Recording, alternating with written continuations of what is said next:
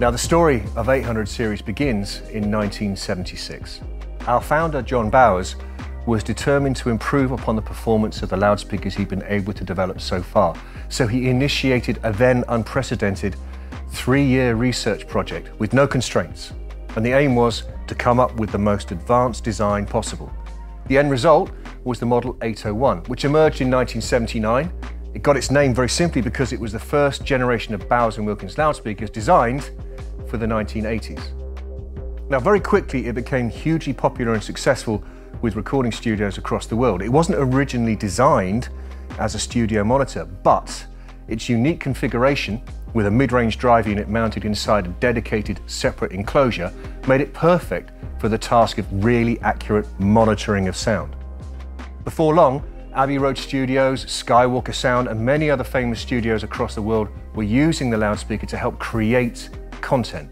We have a saying that music that will soon be heard everywhere is heard first on Bowers and Wilkins loudspeakers, and it's the 801 that inspired that. Even if you've never been fortunate enough to hear either an 801 or any other 800 series Diamond loudspeaker, the chances are you've experienced something that it has contributed to, because this loudspeaker has been used to create some of the most famous pieces of film sound and music sound in the last 35 to 40 years. If you saw Return of the Jedi, if you saw Lord of the Rings, if you saw more recently Skyfall or 1917, the music scores for those films were made and monitored using 800 series loudspeakers. Similarly, from the music point of view, everything from Pink Floyd in their pomp to the contemporary Call of Celeste, it's all been done using 800 series loudspeakers. So of course, we've evolved 800 series over time. It's no longer just one model. Now there are multiple different variants within the 800 series lineup, depending on your requirement. Whether you have a large room or a smaller room, we have something to suit. At the same time, we've also added a whole series of advanced new technologies to try and improve performance. For example, in 1987, the addition of the Matrix cabinets. In 1998, the curved and iconic Nautilus cabinets, which have since become a hallmark of the range. In 2005, the addition of Diamond Tweeter Dome technology, with this advanced high-frequency performance that, again, was so important to the range, we actually incorporated it into the model name, becoming 800 series Diamond. And then most recently in 2015, our latest 3rd generation of 800 series Diamond with Continuum mid-range cones. So that's the history of the range. Now it's time to take a look at the future. I'm going to introduce you to the 4th generation of 800 series Diamond. We begin with a 5-strong stereo model range, of which the entry point is this, a stand mount design, the 805 D4. It has a 165mm or 6.5-inch mid-bass cone, plus a forward-firing port, and it can be mounted on a stand or a tabletop. It's joined by a floor-standing model, the 804 D4, which adds a dedicated FST mid-range cone to the configuration, plus twin bass drive units. The next model up is the 803 D4. This takes that same 5-inch mid-range cone found in the 804 and houses it in a dedicated mid-range enclosure we call the turbine head, adding maximum openness and spaciousness to the sound. Take that same configuration and scale it, and you come to the 802 D4, with a 6-inch design in a larger turbine head for more output in bigger rooms, coupled to more bass extension from twin 8-inch bass cones. And finally, there's the flagship model, the 801 D4, named of course after that iconic 801 from 1979. The flagship design, it has twin 10-inch bass cones and a larger bass enclosure for maximum extension in bigger spaces. Now, if you're a fan of films and you'd like to partner any of these stereo models with additional loudspeakers to build out a home theatre, we offer a range of solutions. First, we have 2 dedicated 800 series Diamond center channels. The smaller model, the HGM82, uses a 5-inch cone and can be partnered very effectively alongside 804 D4 and 803 D4.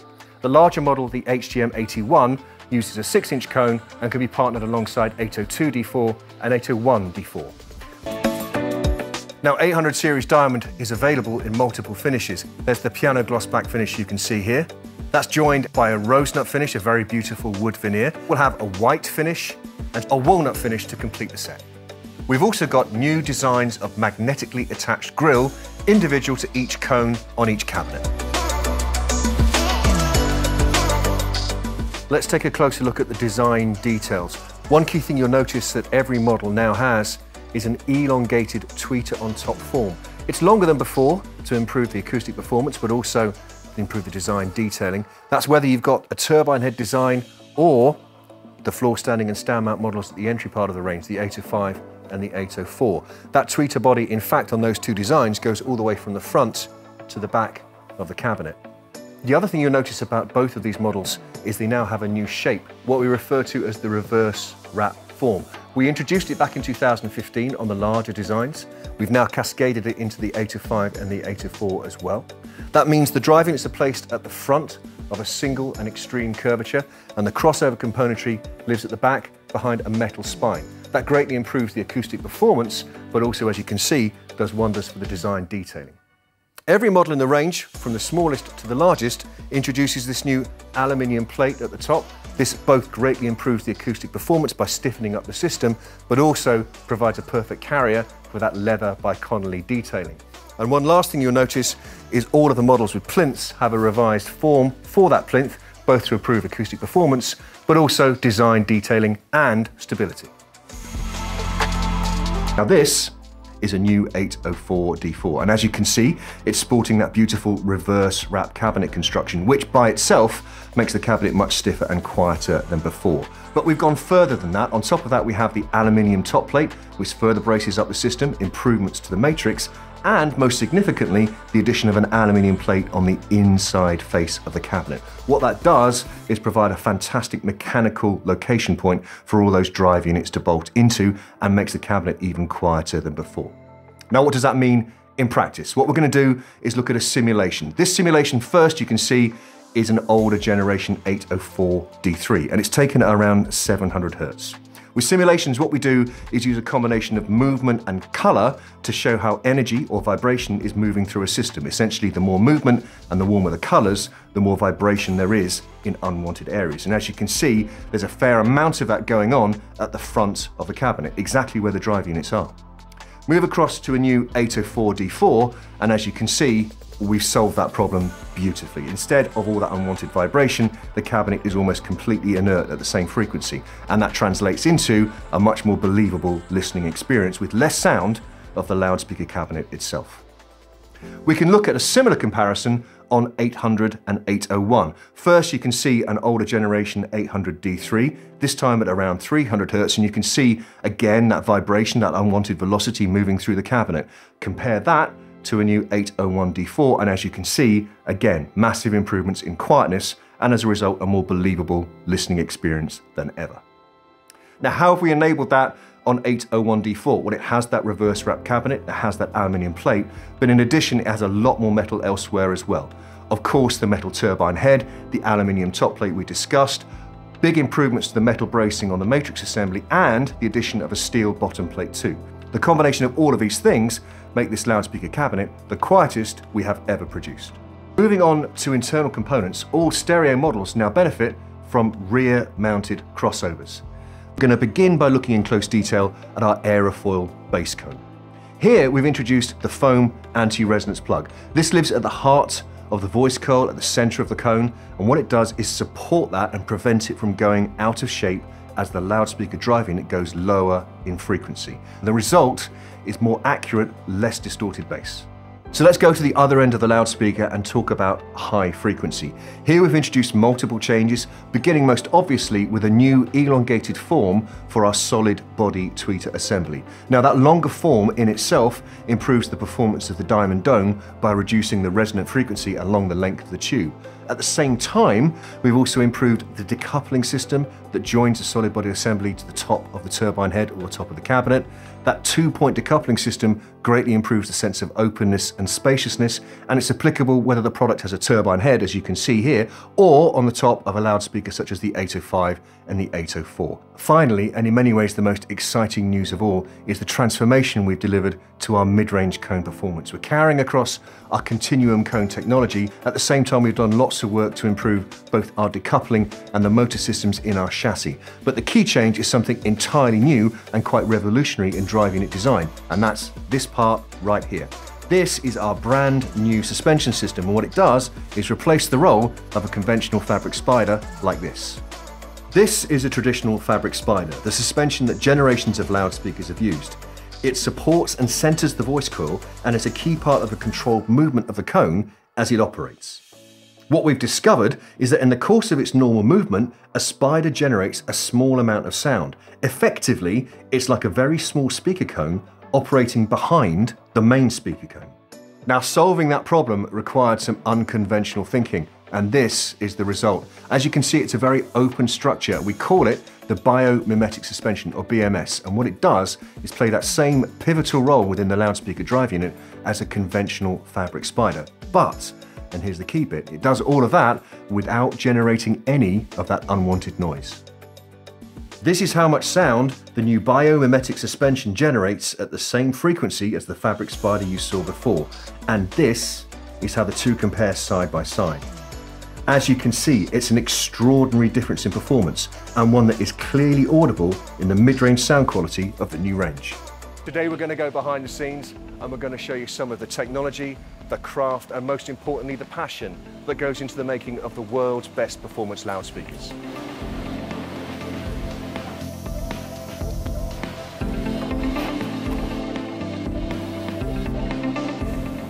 It all begins with this. This is our basic level raw material. It's a single sheet of beech.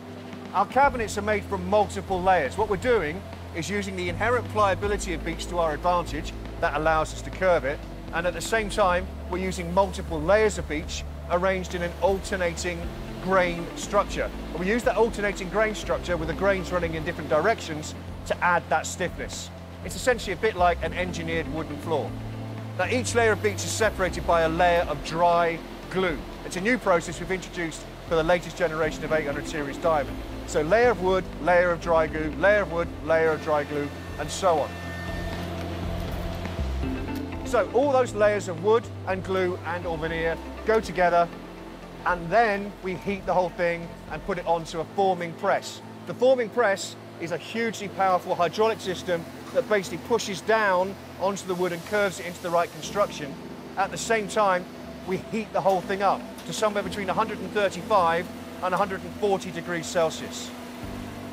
Roughly 20 to 25 minutes later, we have a completed loudspeaker cabinet, which is ready to come out of the forming press and go onwards to be machined. So after we've taken that cabinet and taken it from the press tool, the next thing is to bring it round here to one of these. This is a 5-axis CNC cutter, a robot cutter. And of course, what we're trying to do there is cut away all of those rough edges that you saw just now being formed on the press tool to create something that we can build into a complete loudspeaker cabinet. Now, it's really important at this stage that the cuts that we make are as precise and as accurate as we possibly can make them, because what we're trying to do is take that form, that wrap form, and join it up to other elements, including tops, bottoms, and internal component parts. They could be made of wood, they could be made of metal. So the precision of the fit is all important.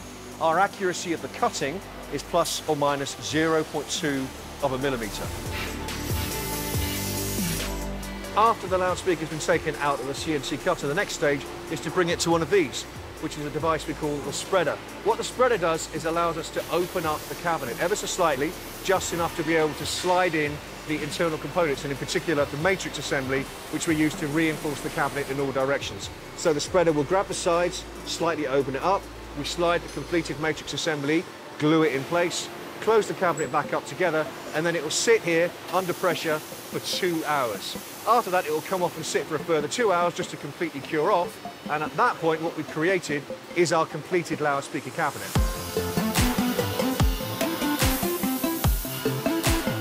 So the next step, once you've taken the cabinet and got it together, is to bring it in here to the sanding area, where we're going to work to make sure that we get everything we need for a perfect finish. There are two parts to this process. First, we use a very sophisticated robot sander. That works on two things: the pre-programmed coordinates that it needs to know to work on a specific model. So, for example, an 804 as against an 802 D4. They obviously have different shapes, and the robot needs to understand that. But it's also going to use a force feedback sensor. That makes sure that it reaches out and touches, effectively, the surface area of the cabinet and never overpresses at any given point. It's constantly monitoring the amount of feedback it gets as it runs its sanding disc over the surface area of the cabinet. After it's been off the robot sander, it will always come through human process for final checking. The operators here, very skilled guys, will go through all of the work the robot's just done, make sure it's 100%, and if needs be, finish any final areas and details by hand.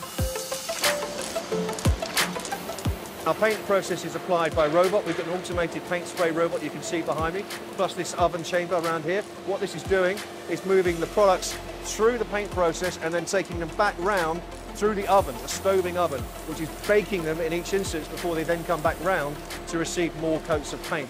The paint robot will apply 4 coats in the first instance. Then we're going to take these and what's called flat them back to get them really smooth, to remove any surface imperfections. Then they'll come back in here again and receive further 4 layers of paint, in this particular instance on this black model. So 8 coats of paint in total. After it leaves here, it will then go into our warehouse where it will sit for 2 weeks. And we do that to allow the paint to cure off, to become really hard. Only then can we machine polish it.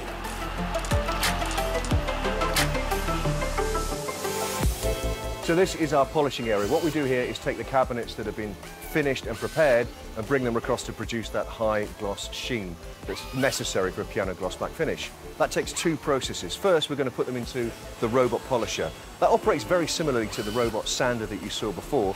The difference, of course, is instead of a sanding head, it's using a polishing compound head instead. It takes around 70 minutes for a cycle time, after which the operators here will take the product out of the robot polisher and finish it by hand. Again, very similar to what you saw in the sanding area.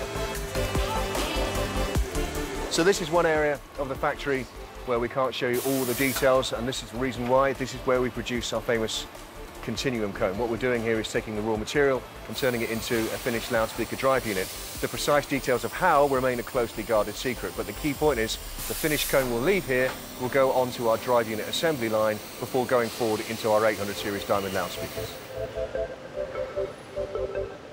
So this is the tweeter assembly line. What we're doing here is taking the diamond dome, and then we're going to be joining that into the surround, the voice coil, the diaphragm mounting plate and the magnet, all very small, precise detail work that requires a lot of specific skill. That's then joined into the solid body tweeter assembly, which is milled from a single piece of aluminium.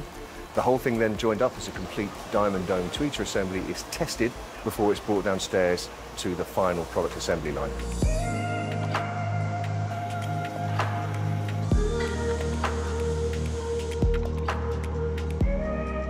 What we do here is take all of the high quality capacitors, resistors and the other component parts that go into our crossovers and assemble them exclusively by hand. So everything's hand soldered, each individual complete board is tested, and then the whole thing's put together onto one of these, which is the crossover spine. That whole thing again is then tested before it's packed and taken down to a final product assembly line. This part of the factory is all about what we call by hand process. It's using individuals rather than machines to create that perfect combination of finish and quality on the products that we're working on. In this particular case, the turbine head that you can see here, this is a raw metal component as it arrives in the factory. It's going to be first sanded and prepared, then it's going to be painted by hand in the chamber you can see behind me, and then later it's going to again be polished by hand to create the ultimate finish before it goes downstairs to our final production line. One of the things you'll notice as you go down the final product assembly line is none of the operators are wearing gloves. Now that's deliberate. In fact, what we do is encourage people to remove jewellery. If they have wedding rings, they have to tape them up to make sure they can't possibly damage or mark the product. But all the same, human skin is actually a really good way of handling a product and making sure that you can't drop it. Of course, it does deposit fingerprints in the process, but all we do at the very end is clean those off before the product's finally packed. One of the key differences between the wooden cabinets and the painted cabinets is the wooden cabinets are created right from the start as pairs. So the veneers that we use are book matched left to right. They travel around the whole factory from the first moment of creation all the way through to being packed as paired loudspeakers. So here we are, we've come to the end of our journey. This is one of our final product assembly lines. From here, what we're going to do is bring together all of the processes that you've seen as we've gone around the factory together, all of those different elements, those component parts, and of course those completed, finished and polished cabinets, and we're going to turn it into a finished, complete loudspeaker.